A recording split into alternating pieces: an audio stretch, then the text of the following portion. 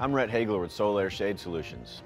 Today I'm going to walk you through the typical installation process for a Solair retractable awning. We'll cover the basics, and we'll also address some of the more common questions we've heard through the years. Since every installation is different, we highly recommend you follow the instructions in the installation guide that comes with each awning. The good news is, it's not as hard as you think. By the end of this video, you should be completely comfortable with the typical installation. And if you ever have questions, just contact your Solair sales representative. We also have this video and other helpful tips online at youtube.com/Solair Shade Solutions. So if you're ready, let's get cracking.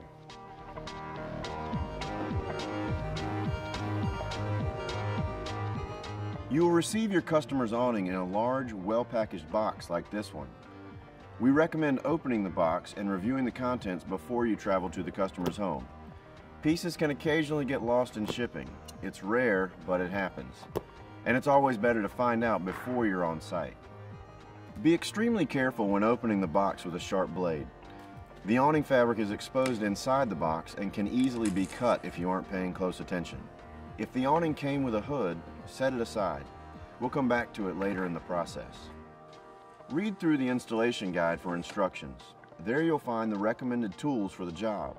Here's a quick list: a partner, 2 8 to 10 foot ladders, a variable speed electric drill, a range of drill bits from 1/8 inch to 1/2 inch, a level, a chalk line, a hammer, 2 screwdrivers, a flathead and Phillips head, an open-end wrench, 17 millimeters and 13 millimeters, a socket set with standard and metric sizes, a 13 millimeter deep socket, a stud finder, a utility knife, a tape measure, a metric Allen wrench set, an extension cord, appropriate type and number of fasteners, and any additional tools that may be needed for specific installations.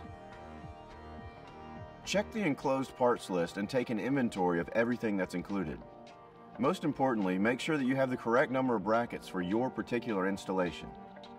For units 16 feet and under, there should be 4 brackets. 1 additional bracket is required for every 4 feet of width beyond 16 feet. If you're concerned about the number of brackets you received, contact customer service. And finally, you want to be sure that you have the appropriate number and types of fasteners, which can vary according to the type of structure you're working with. We've provided all the components you'll need for a successful installation.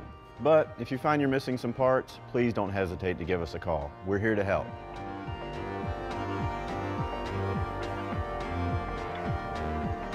To prepare the job site, you'll need to confirm the awning's exact location. The minimum mounting height is 8.5 feet off the ground. The optimum mounting height is 9.5 feet off the ground for an awning with a 10-foot 2-inch projection. The wall or roof where the awning is to be installed should be an open expanse of 8 to 12 inches high by the overall awning width. The area should also be free of any obstructions like light fixtures, downspouts, or electrical boxes. Determine the 2 outermost points for the awning and mark them on the wall. Using your choice of leveling device, mark a straight, level line that connects the 2 points. Now we'll learn how to attach the mounting brackets and optional hood and complete the installation. You'll need to determine the best location for the brackets on the mounting surface and the corresponding location on the mounting bar of the awning. 2 of the brackets should be placed within 12 inches of each arm, preferably on the outside of the arm attachment along the mounting bar. The rest of the brackets should be evenly spaced between the outer brackets. All brackets must be attached into studs or other structural members. It is okay if brackets aren't exactly evenly spaced as long as they are attached to studs. Avoid placing the brackets where they'll conflict with the arms or the pitch adjustment bolts. Put marks where each of the brackets should be fastened to the structure. Drill holes where you've set your marks.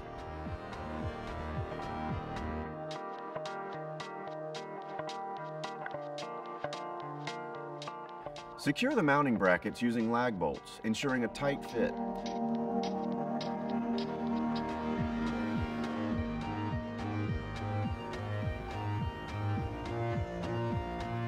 The brackets should be level and plumb. By using a line and shims, you can assure the brackets are in the same plane. This can be checked by running a line across the brackets and using shims where needed. Now that the brackets are in place, you're ready to install the hood. Hoods are optional, but they're highly recommended. First, install the hood adapters by connecting each of them to the brackets. Then prepare the hood for installation by inserting the bolts and attaching the two end covers.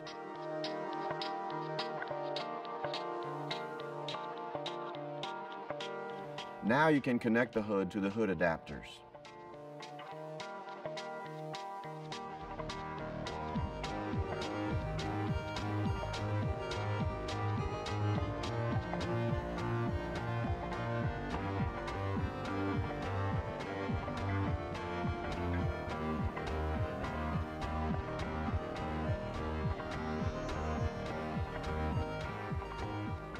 Now you are ready to lift the awning and set it into place.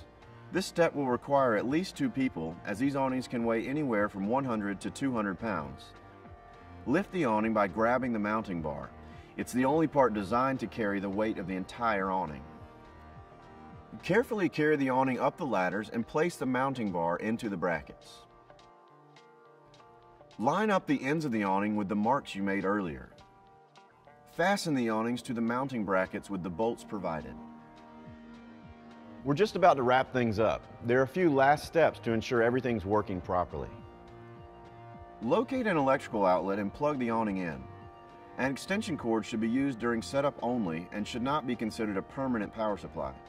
If the homeowner requires additional electrical work, refer them to a licensed electrician. Test the unit by pressing the down or bottom button on the remote. The awning should extend. To test the stop, press the middle button. And to retract the unit, press the up or top button.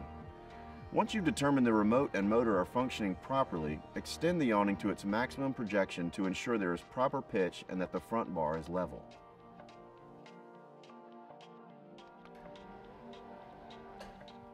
Since this is the first time you've seen the fabric unroll, you want to check it for any issues. You also want to extend and retract the awning a few times to make sure everything's working properly. Once you've done that, clean up the job site and you're ready to make it home in time for dinner. I'm Rhett Hagler with Solair Shade Solutions. Thanks for watching.